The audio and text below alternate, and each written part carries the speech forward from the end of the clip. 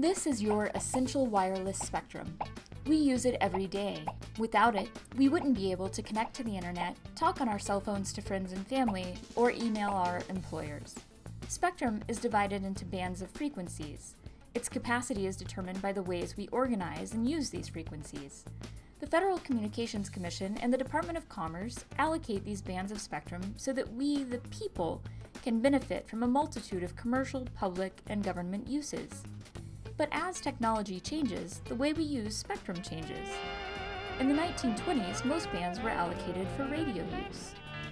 In the 1960s, the most valuable bands were allocated for TV.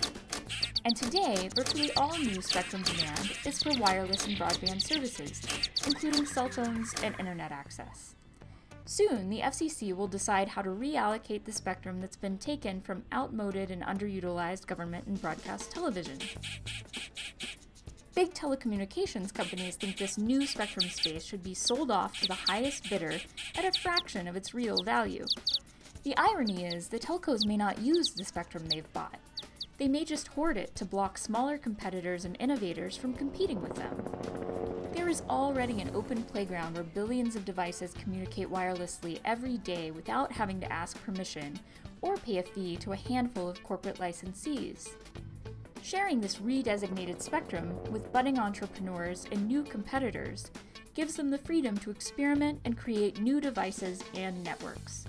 This range of voices could potentially create far more capacity and activities that benefit us, the end users, than an exclusive sale would. The FCC must choose whether to auction off all of our spectrum to big business or continue to protect this public resource to advance technology and society. What do you think they should do? Call, tweet, email, podcast, blog, stream a song, build a remote control petitioning robot. Use your spectrum to invent new ways to contact the FCC and let them know sharing is the best way to make use of your spectrum. Don't let your spectrum get sold out from over you.